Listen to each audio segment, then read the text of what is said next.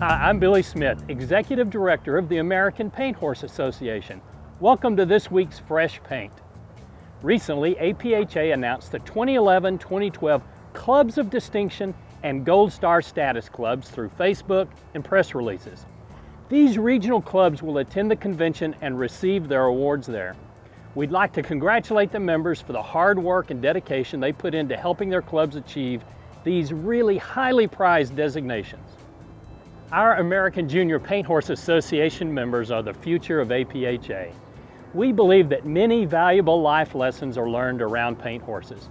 We hope that if you're a youth member, you'll renew your membership and encourage your friends to do the same. The benefits are many, and your involvement level can be as much or as little as you wish. Join today at ajpha.com.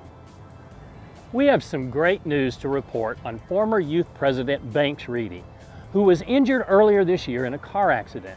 His progress has jumped considerably, and he's now speaking, answering questions, and is set to continue at Shepherd for more intensive therapy to continue that process. Way to go, Banks. We're thinking about you, we're behind you, and we're praying for you. If you'd like to help or show your support, there are several ways. Just go to the Banks Reedy page on Facebook to find out more. That's all for this segment of Fresh Paint.